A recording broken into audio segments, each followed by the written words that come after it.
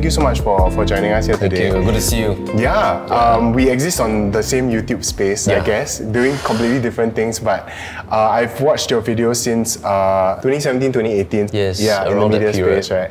So when I thought of like introducing you today and like doing my research, so-called, you know, everyone,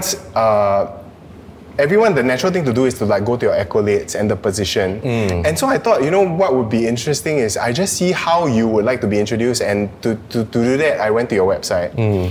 And this is where I started to notice something really different, which reaffirmed why I really wanted to ask you so many questions. Okay. You guys do not talk about your achievements in your bio. You guys do not talk about your achievements on your social media platforms. You guys do things so differently. You co-founded PropertyLimBrothers how many years ago? So I currently run 2 companies. I started PropertyLimBrothers as a brand about 6 years back.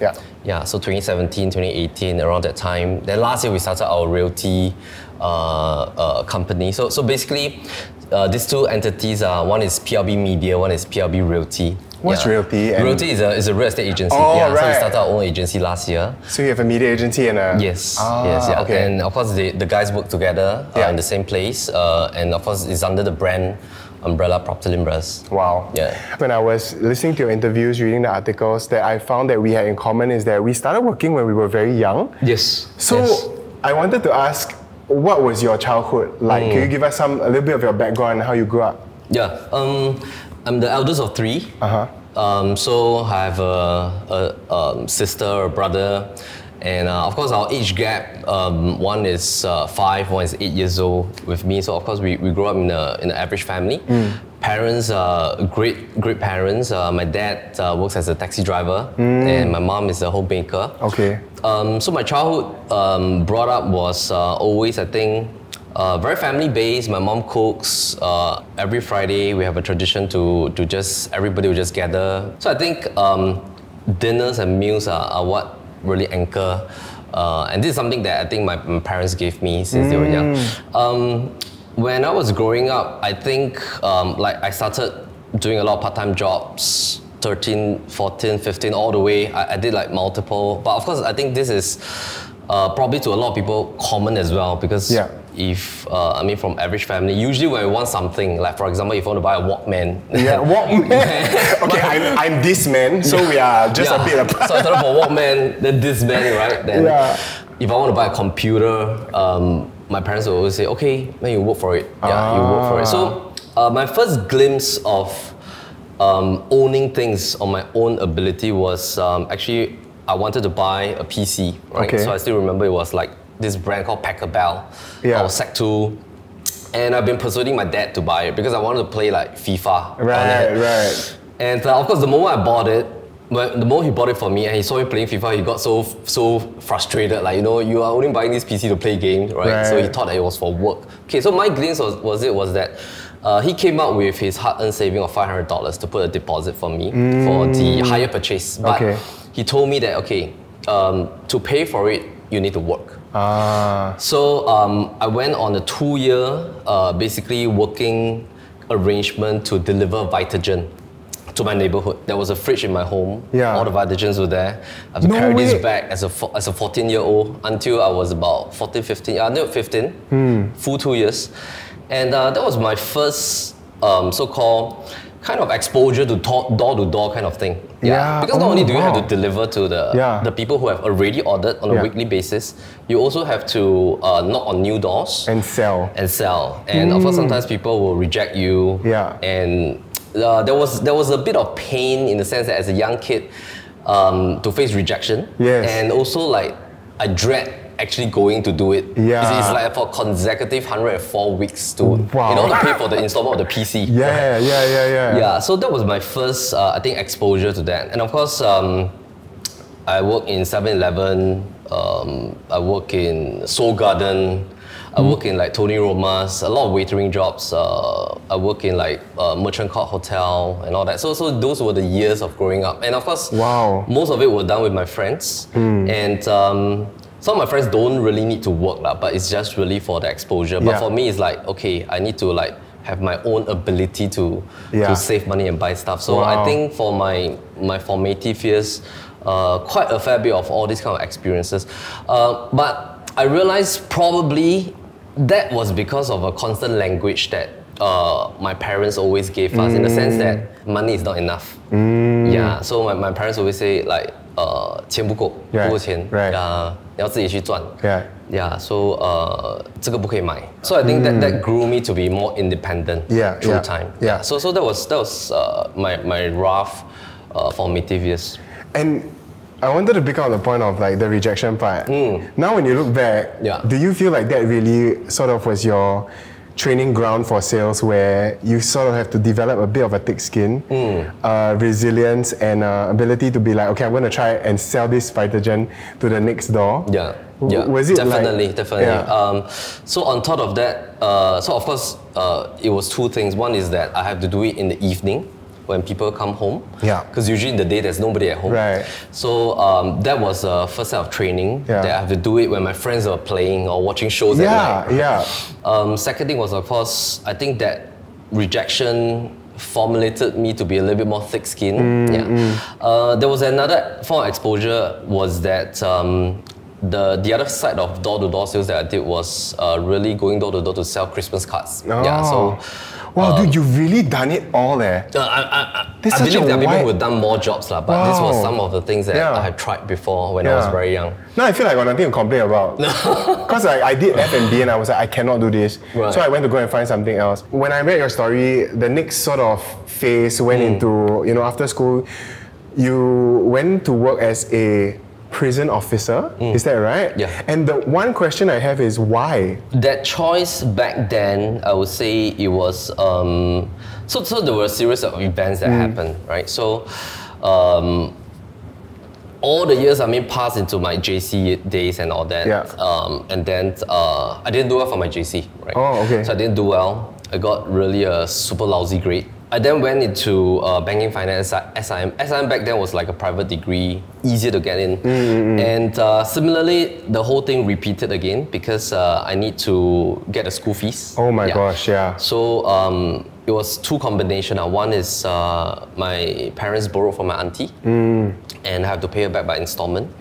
So I started taking students for tuition, right? Then yeah, I read you had at one point 10 students. Yeah, 10 students. So usually after school, I rush off, run to places to teach at their homes and stuff like that. So it was like, for a good 2 years, it got me really burnt out. And coincidentally, during that new season, after my second year of studies, I got into a relationship and with my current spouse. Yeah, so that's how I knew my wife back then. We reconnected and we decided to start a family. Yeah, so it was a combination of events. Firstly is that into my third year, I need to find a way to get the school fees done. Yeah. Secondly is also, I just don't know why at that age. Probably it's because of that brought up from my family that, sometimes things were not enough. I'm independent. I always have this inkling in my heart that I want to start a family ASAP. Yeah, so I want to be independent. And of course, we got very serious in our relationship. And then we made a joint decision that, okay, maybe let me go and find a stable career just for a short stint, maybe for 2-3 years. So I started exploring. And then I decided that, hey, maybe let me just try a government service, right? So with A levels, I can get in pretty easily. Went through training, and that was how there was this 3-year thing. So I would say that it wasn't a dream job. It was mainly like a stage that I needed, like a pivot. And but it turned out to be a great experience because that 3 years it molded me even further. Oh, okay. How so? No, because it actually created a lot more empathy in me. Like empathy plus courage, in the sense that 3 years, firstly, as a prison officer, you need to maintain discipline. You need to have authority. But at the same time, you also need to connect with the inmates. Because you will be in charge of a group of inmates. You need to take care of their welfare. they need to write letters, you need to talk to them, interview them and stuff like that. So I think it created a lot more empathy in that sense. So that was how I got into that 3 years period, because I want to pay for my uni fees, and I completed my 3rd year as a private candidate. In this time, right, I mean, because I really relate. I went to, a lot of people ask me why am I in media industry. I studied psych and I never thought I would continue in this industry, but I needed to pay my school fees. So I needed more than $10 an hour, and like hosting helped me to get more than $10 an hour to pay for my SIM school fees also. But at the same time, right, I tell you, like, it was so tough. I don't know about you, but I really struggled with like, managing. I remember I'd be like shooting until like midnight, and then the next day is my exam. That kind of work, that kind of grit that the situation demanded for work and school and all of that. Like, was it, like, I think you mentioned just now you burn out a little bit. What was that like for you mentally during that period of studies, right?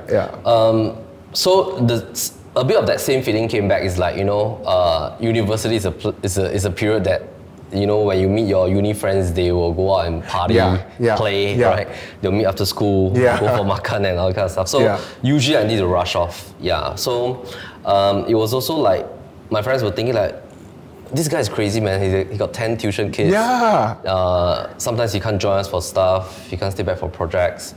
I try my best to join them in the evening and stuff like that, but it was like the balancing, having to build my network of friends, studying, and at the same time, like the 10 students to pay for the fees and stuff like that. But how did you feel?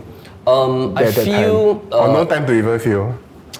I feel tired at times. So it was quite tiring. And I think it all accumulated to this sense that, hey, when can I ever get a breakthrough? Right. But I think at some point I also feel that, hey, I have certain level of earning power. It's like that form of autonomy that I sort of like enjoy as well. When you were serving as a prison officer, that's where you met Adrian, right? And I'm guessing the move to, or the prospect of property was also out of that necessity to earn money, is it? So back then as a prison officer, we had a bond of 2 years, 10 plus training. I left at about the 3-year mark. So I met Adrian during the 3 months training camp. We were in the same training batch. We were posted to the same prison to serve as well.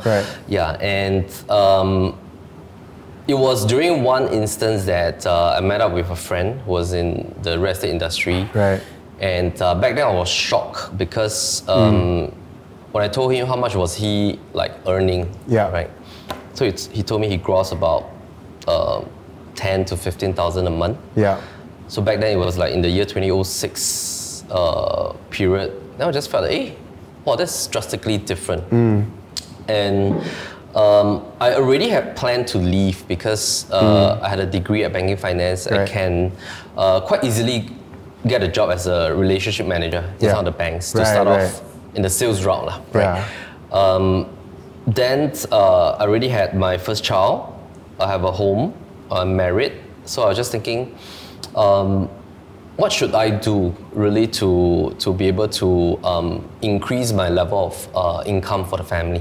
So back then it was just really thinking about options, because my wife also sacrificed to work part-time so that she can be at home with my child. So back then it was purely income. It was purely about finding the next work at the age of 26 to find a breakthrough. So I decided to try the realty route. So I joined my friend and then started. Then I find that I really like it because in terms of the ability to do sales, I find that I have such a very exciting experience, like talking to people about their homes. And I also love the fact that I can go inside a property to talk about the product when I'm inside the product. So it's quite a different experience. So I decided to just dabble into it. So back then it was just purely for income decision. So when you started, and then when you started, like maybe like as you were growing, did you do well? Did you sort of do what you set out to achieve what you set out to achieve? For 6 months, actually, I earned like a year's income if I were to be a prison officer. So I just realized that there's like an accelerated path. first, second, third, fourth year did well. Yeah. Basically, me and my partner Adrian were usually the top producers in the company. Wow. As a young realtor.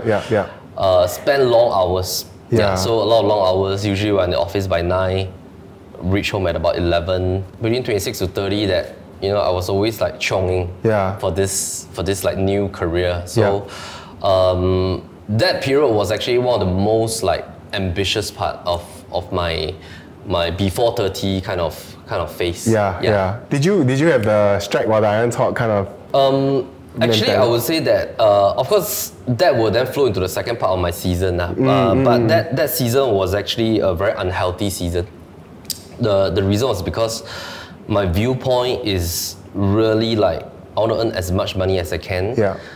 I have this like insatiable appetite to like want to prove to the world. From that period, I would say that formative years as a realtor, it was quite unhealthy because firstly, I think back then the industry was quite cowboy. There was no council like now, right? So government didn't come in yet. So back then, in terms of things that we learned, it was not healthy. Right. In terms of dealings, practices, and values, and my mindset is really like just to earn money, just to close the next deal, and just to prove, just to buy the next watch, just to change car, just to tell people that I'm earning well, doing well, and all that. So I think that first 4 to 5 years was not a very healthy period of my life. And then in that time, in a sense, you said, I don't really know what I'm doing it for, except to chase the next success, right? But you were just going, and I imagine one success sort of fueled the other, right? To like, let me keep going at this. Did you ever like stop and go like, hey, what am I doing this for? Why are we doing things this way? Or it was just, it seems to be working, so I'm going to keep going with it. So it was until like when I was 30 years old, then I start to had a burnout event. So the burnout event was like, I started to fear my phone ringing. So there was this season that I have 3 kids. My wife is stay at home. Then just suddenly for this stretch of probably 6 to 9 months, I just started questioning a lot of things. So I was like burnout. Then I was just always like trying to, as you say, close the next deal, right? But I started questioning like, hey, why am I doing this for? Why am I always wanting to like prove to somebody? And who is this person that I'm wanting to prove to? And what's the meaning of like all this, right? And also like I started to question a little bit like, what's the meaning of life? What's the meaning of work? Why am I earning things to pay bills? Right? So I was like, quite existential, huh? Quite existential. So, but by this time you were financially comfortable. You were okay. I was okay. Not in lack, right? Not in lack. Okay, comfortable. I mean, like closing deals every month. But not very healthy in my relationship with my wife because I didn't allocate time to spend with my children. To spend at home. I was physically there, but my soul is not there. So usually, the life of a realtor, sometimes it can get very unhealthy in the sense that if you have meals with your friends, or meals with your kids and family, but when the phone ring, you do it immediately, right? You want to negotiate the deal immediately. You always sort of like, so I always sort of like place the deals on top of relationship. So, and of course the usual language my wife would say that, are you able to like set aside some time? But my usual language is like, I'm doing this for the family, I need to earn more money for family. So it was this very unhealthy kind of thing that causes some strains in our relationship as well back then. I try to do my date nights with my wife on Monday nights. Oh, that's nice. But recently there's some changes, so I'm trying to do on like Saturday night. Wait, you have scheduled date nights? Yeah, date night. So I learned it from like one of the books as well, because it was during that recalibration, right? So I find that it's very useful. Okay, so I'm going to ask you the position of single, no kids, to somebody who is married with kids, with Okay. 4 kids. Yes. Yeah, so to me, right, I'm looking over at your island going, this is very scary. Right. How do you make it work? Plus, you have your business. So now I'm learning one thing is schedule date nights. Yeah. Must schedule one, cannot be. Preferably to be consistent because I think like consistency is something that allows your important people to know that you're a bit more predictable. Yeah, so at least every week there's like one touch point. Yeah. So they know that, okay, this is really you block out. And no matter what happens, you will not compromise on this date. Yeah, so it's like you really have to like put on an armor for this time period. Right. Yeah. And you like block it out to know. You like Korean barbecue? I like Korean barbecue. I like food that we can drag the makan. Yeah. So like steamboat and all this kind of stuff. This guy, yes. Yeah. So compared to like, you just serve, then you complete. Yeah. So you like the social aspect of it. Yeah. Same. What about yourself? Same. And then I end up eating so much. Right. Yeah. So this place is cool because it's smokeless. So immediately you see, right? They don't have that. So this is the high tech version. Awesome. It's good. You guys married when you were really young, is it? Really young. How young are we talking? 2003. Okay. We got together. Okay. About 10 months later, we got married. No way. Yeah, so it's like 2025, first quarter. 10 months. 10 months. Were your parents like, hey, what are you doing? Yeah, they were like, are you guys sure? Like, because back then, both our bank accounts was like, I don't know, $500 or something. It's like, Wow, you're a man of courage. yeah, that was why I went to sign on as a prison officer, just to have a stable income. Then we can apply for HDB resale, get a grant. But that was my first experience that technically we don't need any down payment. We can just get a house because it's fully covered by the grant. Right. So we got a resale property. Then our banks only got $500 only. So it's like we just take, and the house was like there was not much furniture, and then we just slowly buy with like installments. Just slowly buy, like slowly buy a TV. What was your first furniture? Just like maybe a sofa, dining table, then the rest and the bed lah. Then so slowly built. Slowly just built, yeah. Wow. So that was like how we hustle lah. And your wife was like, she went in knowing what the situation was. Yeah. Oh. I think we enjoyed the process because like sometimes we will chat about this thing because both of us has never ever talked about like money or like finances. Usually, I mean, last time when I was anxious, I was the one who worried about it. But she will never question me. She will not ask me about. She will not stress me about anything. I think one good habit we had was that from the start we told each other we'll just show hand. Wow. And back then we only got $500 ma. So we started with nothing. We started with nothing. There's nothing to show, right? So we came up with a concept that okay, all our salary will go to this one account. There's no. This before marriage? Yeah, this before marriage. Oh, okay. So we set this thing that we set 2 disciplines. Like two commitment. One is that we'll never talk about divorce. Number 2 is that we will have a shared account so that we don't have private account. We don't ever need to think about this thing. We just show hand, just put everything inside. Okay, so don't talk about divorce, shared account, show hand. Yeah, I mean that was what worked for us lah. Yeah. Of course, everybody had their own different style. I love that though because like sometimes in the heat of an argument, the moment you bring that thing up, it's really like, whoa, let's not even go there. Why are we even going there? I imagine lah. Yeah. But of course, I mean I have certain friends that have like electric bills. 50-50, internet bills 50, or like okay, you take care of internet, I take care of this, you take care of this. But I felt that then we will always have to have that mental energy to manage that part. Yeah, so why don't just join, everything deduct from there. Save the admin of the home. Yeah, then we just trust each other lor. So then the wedding how? Cause wedding isn't it like? Wedding was literally the ang bao. Wait, or you're just count the ang bao So it was really like, so deposit borrowed from my mother-in-law. End of the day. Wait, I'm sorry, I need to stop you there. Yeah.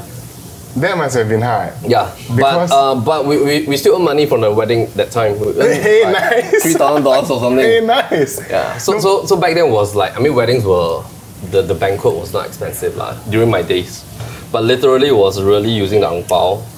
After everybody leave, then just open everything, settle the bill. Hey, sometimes you really never know people's situation, right? Why they make all these jokes that say, well, you go in the room, I straight away count ang pao first. Because really, it's a real thing. Yeah. When you say the fear of the phone ringing, right? I also related with that in my previous company, and that's when I knew things were getting bad. Okay. How was it for you? Like, did you like dread this sort of momentum you're in, but you just had to get the job done anyway, or what was it for you? It started to a point that I was dreading it. Right. Yeah, and that also caused all the questions that I started to have. Right. So I went to like a exploration stage. Okay. Yeah. Then I started questioning. I even went to my mom and asked my mom like, "Hey, mommy, 怎么你要生我啊?" So it was like all this existential. So she says that, I mean, she was very funny. She said, "Oh, 结婚就是要生孩子的嘛." Right. Yeah. So she just gave me a very simple answer. Right? Yeah. So it was quite cute, it's quite funny, and so I started questioning like meaning of life and all that, and of course that brought me to a journey to explore my faith. Ah, okay. Yeah. So is that how you dealt with the burnout? That was, of course, the key turning point. Right. Because back then, on top of trying to chase for success and money, through that period, I also realized that actually I was trying to prove to my dad. Oh. Yeah. So I had like an inner vow that I wanted to prove to my dad to prove to him that I can make it. But actually, after so many years, so basically I had a session with him in the end that we clarified. Talk things out, cry, and all this kind of stuff. And of course, then I realized that actually, to him, that was like so many years back that probably he said some hurtful words, but he didn't mean it like. I think as the stress of a parent, bringing up 3 kids. As a taxi driver, all 3 kids went to university. It's not easy for them, but there were times during stress that probably they have said some hurtful things, and of course, all these words get lodged in the children's heart, right? Yeah. So that became like I call it an inner vow that was lodged in my heart, and I think the vow to prove him wrong. Yes. And of course, if I think back now, a lot of things that I was doing was actually trying to prove him wrong. Wow. Yeah. So like I was also very superstitious. Yeah. So I was so superstitious to a point that a lot of my decisions back then, in my late 20s and early 30s, were done out of fear. Yeah, so I have like multiple feng shui masters. Okay. I have. This is while you are a property agent. Yes. Okay. So I spent a lot of money on all this like consultation, geomancy and all that, dates. During that period, I was also like dabbling with this, like, why am I also believing in all these things, right? And what was the main intent? And I think the main intent back then was really like, maybe when I follow all these rules, I can earn more money, my kids will be healthy, so that I can be more wealthy to prove to my dad. Yeah, so it could be like a link. I'm not sure. Yeah, so that was that journey until about age 31, 32. Wow. Yeah. During this time, I also read that you made a business mistake that wiped you guys out to zero. Was it this time? Yeah, so it was 1 year after I found my faith, right, as a Christian. Okay. Yeah, so it was 1 year after that. So I became a Christian at age 31. Of course, that was the key pivot turning point that I no longer become superstitious. I start to understand more about the purpose, meaning of life. What about, I mean, there's so many in your exploration stage. What was it about Christianity that sort of landed it for you? Yeah, so the thing that landed it for me was that Christianity is a relationship with God. Yeah, and is a reverse in the sense that, because I used to be of a different religion. Yeah. The key pivotal difference that I came to understand was that is a free gift from God. That means salvation is a free gift. That means we don't have to earn our way to heaven. Yeah. And it's not because of works. Yeah. It's not because of like, I need to accumulate good deeds. Yeah. Then I can qualify to go to heaven. Yeah. It's really about, because it's a free gift from God. Yeah. That's why I want to do good deeds. Right. Yeah, so it's like a reverse. Yeah. So that was what was, I think, the main transformative thing for me. But it was after 1 year that, of course, I made a business mistake. I believe it was like a season that God will want to like bring us to a level of humility. Sure. Yeah, so it was also because of the fact that first 4 to 6 years of my real estate journey, we're not doing things really the right way. Yeah. In the sense that our mindset was always looking for money, tend to choose deals, like this deal can earn me how much. Yeah. That deal is very small, I don't want to do. Yeah, so actually from that humbling experience, then it was the kickstart of the word integrity, right? Yeah. So it's really like, because I still remember back then, it's not only our corporate account, it was the personal account that was like depleted to zero because of the business mistake. Yeah, so I still remember that there was a particular day that my wife prayed for me, and because we had to restart from zero naturally, and at age 32, it is considered like a failure technically, because you're like 6 years in real estate, all your friends are doing well, but we have to start from scratch. Yeah, so it was really like a drought season for the next 4 years. Do you remember the day where you had to really like, the day it went to zero? I remember, yeah. What was that like? The feeling was sad It was sad, yeah. So the feeling was like, really like, you know, why did this happen to us? And, but I think when I went through that after about 4 years, then when we look back, I think it was a needful journey. Yeah, because if I were to continue with my same old mindset, probably I think it will not end up well. It was also that season that me and Adrian, we decided that we will dedicate our business to God. Yeah, and that's why we came out with the tagline, real estate with integrity. And so we went through, we then started on like the next 4 years just doing, I wouldn't say random stuff. I would say that we just do whatever deals come our way. We went back to do like even room rentals. Yeah, so, and then we started to just think about, okay, how can we just do well in the work, help people, look at families as families, try to put ourselves in their shoes, like, you know, they save up so much for the first set of down payment. If this were to be my down payment, how am I going to make a decision? Right? So we try to look at people as families from there onwards. And how long did it take for you to get back on your feet again? It took about 4 years. 4 years? 4 years. What's the 4 years look like that? Any sort of like a revamp of your core values? And then sort of just putting your head down and working the ground again? Yeah, then it's sort of like a recalibration stage. I think we were actually happier.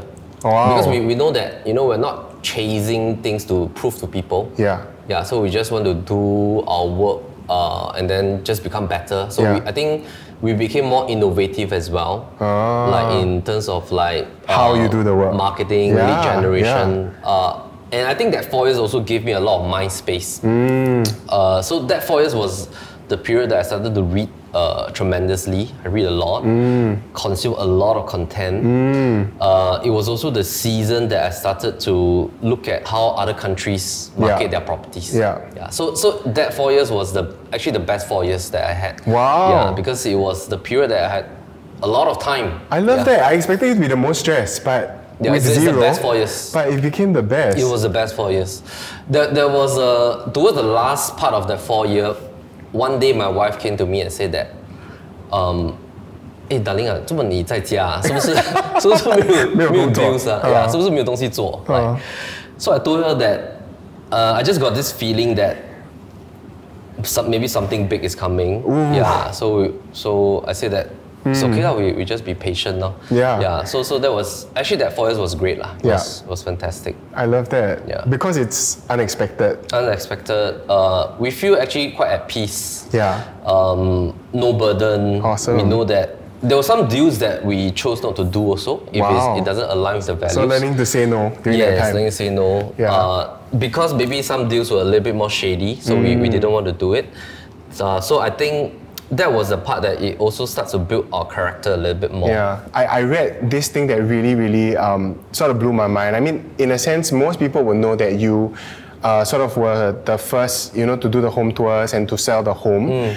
But what was very interesting to me about that was I read that the person who helped you film, you helped him start a production house. Oh, yeah. So back then, actually, I started with getting one of my friends to help me to film. Then we just realized that, firstly, if I want to grow PLB to be a brand, it might be better to have our own in-house team. Yeah. So and also back then, my friend, he was in the transition stage. So I said that, okay, since we've already done 3 videos, why don't at the same time we also start another company? Yeah, to do the more so-called like templatized home tours for other realtors. For other realtors? So back then my friends were saying that you're crazy, you're creating competition for yourself. Yeah, but what's your so actually my main idea is very simple. It's like eventually when we do this, people will also do, right? So why don't at the same time we just do a parallel? I start PLB Media. Technically here I can also like help my friend to start something together with me. Then at the same time it's also something that we can explore together, right? So back then I also have a couple of my associates in my division. So I was still in another realty back then. They also wanted to try out. So I was thinking, okay, this can potentially also benefit the industry. So just do it. So my mindset is just like, just do it. I mean, don't think about so much. Don't think about whether is it competition or not competition, because every human being is different in the video. People can film homes, but you speak differently, you talk differently, you analyze differently, and there's so many ways to differentiate. So that was my thought process. You mentioned that, so I asked you like, hey, what are you doing? And then you're like, okay, management role, and you do not sell anymore, which means you told me that you draw a fixed income from your company, which blew my mind. Like when I read up the accolades outside of the website, they're like $1 million realtor for this year, like those awards lah. So those are other people say one, which I'm like, oh yeah, so I'm sure he's obviously a great realtor, I have no doubt about it. Plus with all the media push, right, confirm everyone wants you to sell their house if you are selling. So when I found out that you are just in management, but then you've stopped selling. Yeah, in 2021. Why did you do that? Yeah, so 2021 was the year that we decided that we want to achieve 2 things. Number one is we really want to grow our people in the company. So that means we have to spend a bit more time to build up leaders, build up our teammates, build up the structure, process, system. Secondly is that we didn't want our sales consultants, which are our full-time realtors, we didn't want them to feel that, we are like a bit like their competitors in the sense that we want to eliminate the possibility of any mindset or misunderstanding that we keep big deals to ourselves. Yeah, so of course we can still do that. They didn't request us to step out from sales. Nobody ever requested that. I think they fully trust and respected us, but I think we just want to make sure that, okay, our guys know that all the deals will be handled by them. If there are big deals, senior consultants will handle. So we decided to take a step back. We draw a fixed salary. Then we manage the ops as the C-suite team. Quite mind-blowing. Was it hard to, because you do have to, in a sense, part with all the potential big deals. Yeah. And which means directly is income, money lah. Yeah, but we knew that if we want to do something like on a scalable level that has more, I would say has more longevity, long game, then also we can build internal trust. This has to be a step that we need to take. Okay. So me and my business partner, we decided that 2021 was the year that we need to step out of doing sales directly. Okay. Yeah. during this time when you started like breaking ground, there were a lot of criticisms, were there? There were a lot of opinions. Opinions? Yeah, I think opinions. What were some of these opinions? So there were opinions like, we are very extra. Like, why do you want to do this, right? We are very like, a bit 做作, right? Like, what do you want to do? Like so fluff, you know, like showcase. Jeez, seriously? Yeah, because it's not the norm. Yeah. But actually in US it's very common already. Yeah. They show the penthouse millions of views, right? Yeah. And so all of in that. Singapore, we're very used to even that time. Most of the time it was like on portals, still on newspaper. Oh wow! And it was like very static lah. Yeah. Very static. Yeah. Yeah. And every home is so different lah. Yeah. Right. And I just feel that this can actually save everybody a lot of time. Yeah. Yeah. It saves the seller's time. It saves the buyer's time. And it is 24/7 marketing. Oh yeah. Yeah. It's 24/7 marketing. Yeah. And it's forever. It's forever online. Right? Totally. Yeah. So I think it is fantastic for both buyers and sellers. I love what you did because, like you said, it value added. I mean, beyond the agents, right? Because as a consumer, I don't care. It's like not my problem. You value added so much to the consumer, to the seller, to the buyer, and that's really cool. So I wish I had time to go into all the nitty-gritty details, right? But right now, so that was when you were how many people? So 2018 was just more like I would say the business model was more like we call it like a superstar realtor model, meaning that me and my partner was the main realtor. Yeah. Then the media team was like the team that supported us. Yeah. So that was back then. But 2019 was another shift. Okay. Yeah, because that was the time that we started this concept called the inside sales team. Yeah, so I started to build a team of really committed realtors that believe in the vision. Right. That we want to market every home to the fullest potential. Yeah.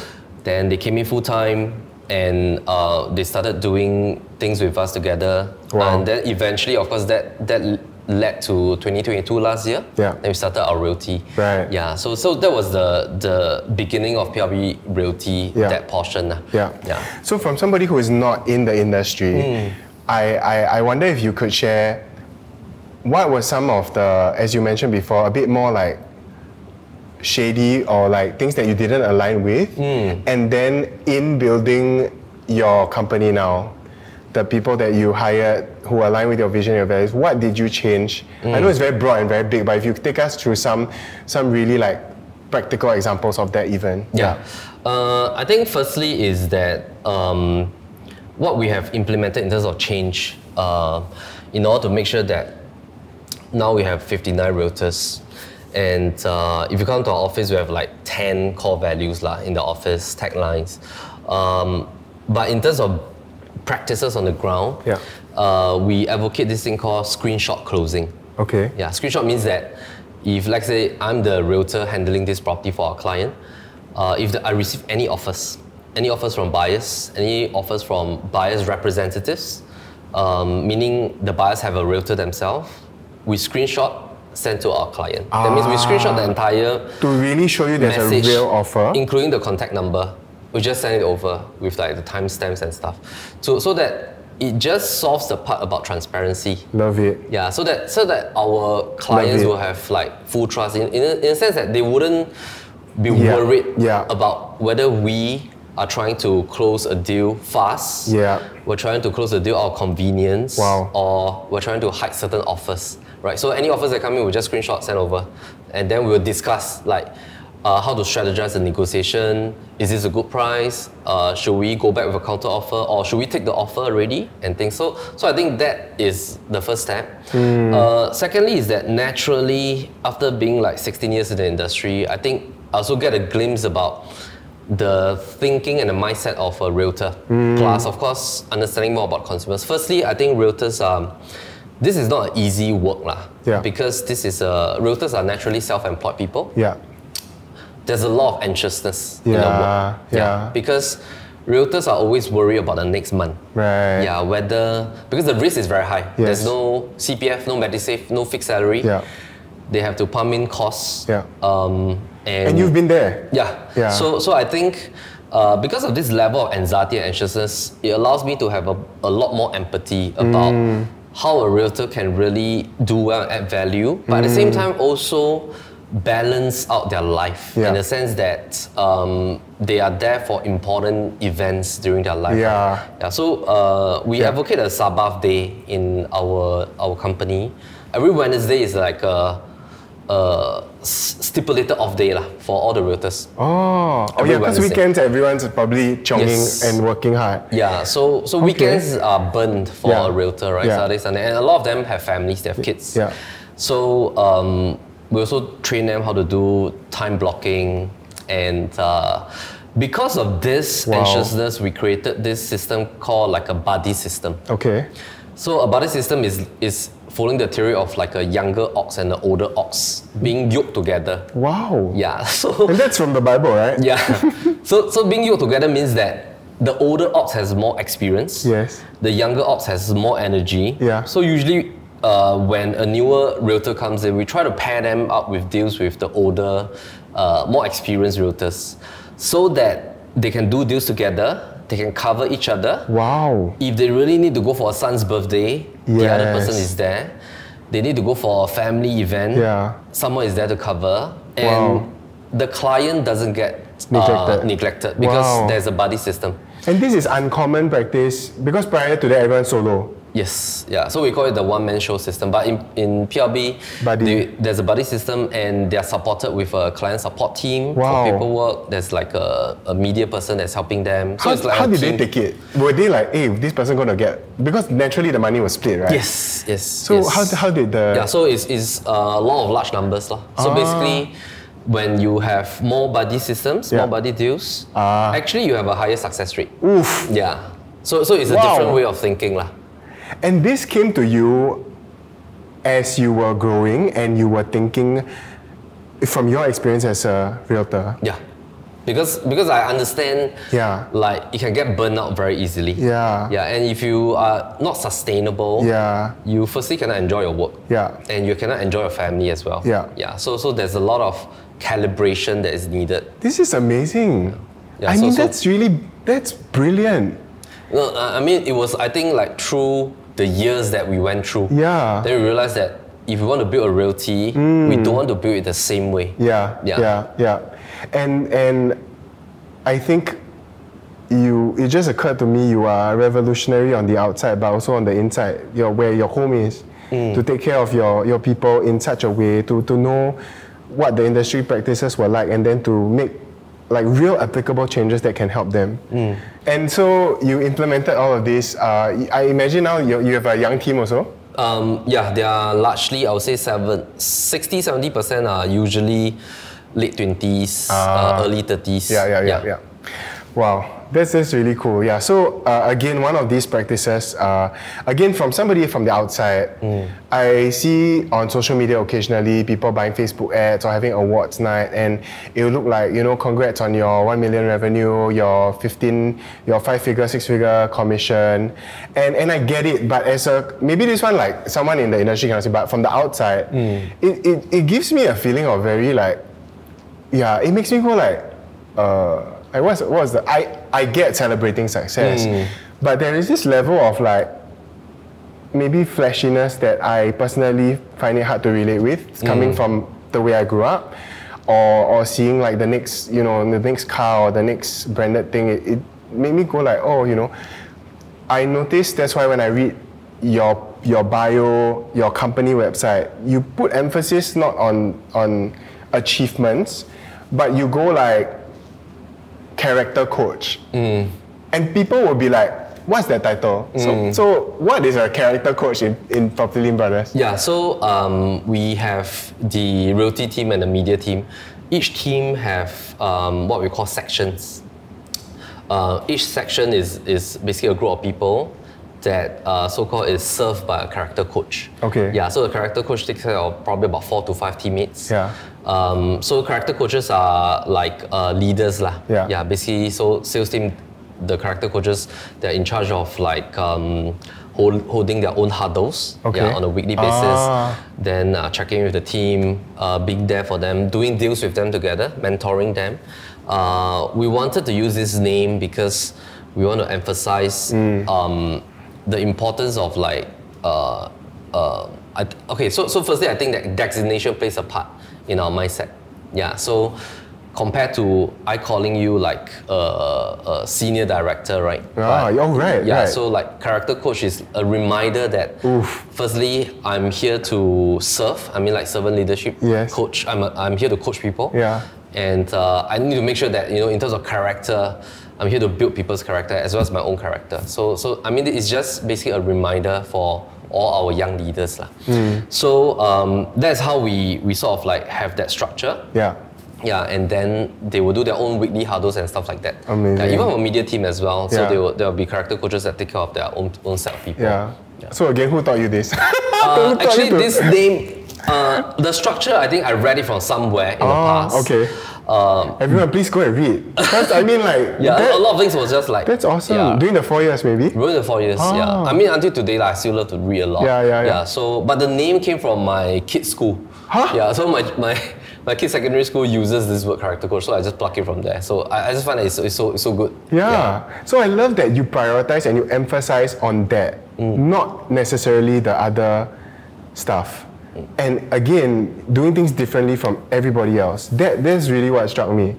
And when I went to your website, something as simple as your website is, when I look at the agent and the listings, right, you demonstrate what they can value add to me as a consumer, to me as a seller, more than their achievements per se. It's their ability to bring me that value. And I think that's what is remarkably different. And just by not even looking at the portfolio, just by the bio, I was sold.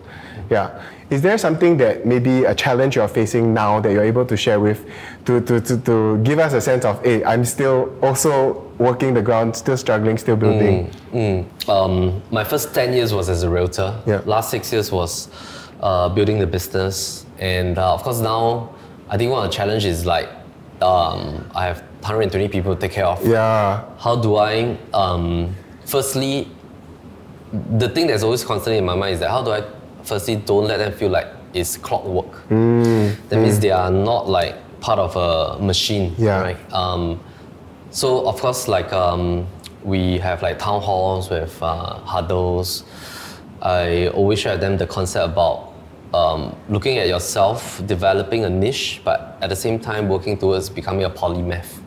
So a polymath is somebody that, for example, like if you're good at video editing, right? But you need to go deep, but after that you need to float up and go parallel. Like you need to master shoot, you need to master motion graphics, you need to master sound, and you need to go parallel in the sense that you start to become a polymath of the whole like media kind of stuff. So love that. I mean, that is something that will help them to always create value for others and themselves. Right? So I mean, we are constantly focused, and of course sometimes I get worried if, let's say, they don't spend time looking after their health, finances, family, relationship, and things like that. Recently we started this thing whereby they can claim half their gym membership. So we just want to like push them, but they have to show proof that they sign up for gym. Initially, actually, we implemented that every week you must take 2 photographs of you are really in the gym. But after that, my clinics advisor said that we should go for a trust system. Just trust them that they'll go. Okay, so we did that. Got limit or like the high-end gym? I mean, there's a limit. Like usually they go for like anytime fitness. Right. Got it. So that's like taking care of the 120 people. Then also my struggle of like training and identifying the second-gen leaders. To take care of the people together. But my constant struggle will be that because I have 4 kids, right? So just last year only, end of the year, I was doing like so many strategic meetings, right, with my team. We had like 2 rounds of leadership meeting, 1 round of sales meeting, 1 round of media retreat. So everything is like full day. So the whole of November, December is like all this full day thing. So many meetings after that as well for implementation of ideas and execution. Then as I was at home one day, then my wife actually came and asked me like, so she challenged me this question. She says that you are doing so many milestone planning for your company. Have you thought about doing any milestone planning for your kids or not? Oh. Yeah. So it's like, wow. that actually woke me up, because it's like, I was doing like all this like work plan seminars, right, for my team, for my customers, but is it that this season, then I went back to start to neglect my family again? So I realized that also there's different seasons as well. Yeah. And I need to be very intentional. Yeah. Need to be very alert also, that I might sometimes fall back into the trap, of trying to be like also over ambitious at times. Yeah, so I think my wife is always like a good sounding board, and then she will always like gently remind me, she will challenge me, and I think it is great lah. Yeah. For us, our setup is a bit different because when we started to put our kids into mainstream primary school, my first two kids, halfway we actually implemented the homeschooling system. Okay. Yeah, so we pulled them out from school. Why? So we found out about the homeschooling system from US. And then we like it. So me and my wife, we make a decision that, okay, why don't we try and homeschool them?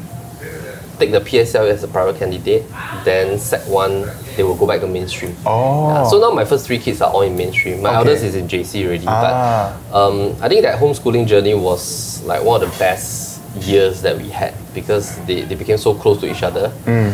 They only study about 1 to 2 hours a day. My wife did a lot of experiential learning with them, like science center and all that kind of stuff. So I think that season was fantastic. So it was like a different journey lah. One thing we had with them was that we always tell them that if you fail, I'll be happy for you, and the earlier you fail, the better. In fact, usually most of my kids, before they go for PSA, I would say that if you fail, just repeat. There's nothing wrong. You don't have to follow like you're worried about you not matching up to the standard timeline. Because some of us will only discover what we really are talented to do later part. Exactly. And exactly that. Something that has really impacted me from just this short time with you is that you strike me as a man who takes care of your inner world a lot. And that flows out. As a result, that flows out to everything that you do in your leadership, in your family. I think that as a man and a leader, it's so important to just be aware of the season. You reiterate it a lot, being very aware of your season and being mindful of it, being mindful to attend to it, and then showing us the impact, maybe non-verbally, but through just the way you put things into practice. And so I think I would like to close with just asking you about that driving force for young Melvin, which is your dad's approval, and you mentioning that just now you actually took time to attend to that inner world with him and sort of like talk it out. How was that sort of addressed for you? So actually that was during that season of exploration, right? So all the questions, the burnout event, I think it all came together for a reason. What sprouted the conversation was that I actually went for a program. So that was actually before God found me. Or rather, God saved me lah. So that was before I became a Christian, before I was baptized. I went for a program. So there were two learning points here. The program actually is a program to face your childhood. So at the end of the program, you're supposed to call your parents. So when I called my parents, then my parents were like, "Oh, are you committing suicide or what?" What happened? So like call, cry, and talk. Then I told them about like, what was the thing that I was like having a grudge on, right? So what hurt me and all that kind of stuff. So glad that we had that conversation. Then they also came for there was like a graduation for that course and all that. So it was fantastic because that was like the very needed thing that I need to get a vow out of me, right? And it was also the realization that, hey, actually, they didn't mean it. Yeah, and now as a dad, I just realized that, you know, to be a parent, nobody taught us also how to be a parent. I have to learn things from books, right? And yeah, so it gave me a deeper empathy on them as well. Now, the second thing was that after I went for the program, even after I went through that intensive program of facing my childhood, facing some of my traumas and stuff like that, but I still realized that I still cannot find the true meaning of and purpose of life. Yeah, so that was how eventually I became God saved me lah. Yeah. Right? So I think that season 31 years old, 32 years old was one of the most humbling season, but also a lot of self-awareness. Yeah. So a lot of self-awareness, a lot of thinking. Yeah. If not, maybe I would just be like a machine, no? Just like, you know, just drifting through life and stuff like that. Yeah. So that was great. And that 4 years. Yeah. Coming back to just now, you were asking a little bit about just yesterday only, right? Yesterday I was in the office working on my laptop. A client came to meet one of my consultants. Then a client was like, then my consultant brought a client to me. Then we shook hands, introduced. Then the client made a remark, say, hey, Melvin, why are you working here? You know? Okay, because when we started our office, me and Adrian, we made this rule that all the leaders have no rooms. Yeah, so even for myself, we have no office. Yeah, so we work off the dining table. I work beside the video editor, and we just want to be like flexible, right? So the client was shocked, like, hey, why are you working off like this space here? So where's your room? Where's the CEO office? Yeah, so I think that was something that I think we have made a right decision, so that our people always feel like connected with us. Yeah. Then at the same time, in terms of like having that connection without boundaries, then we can always talk.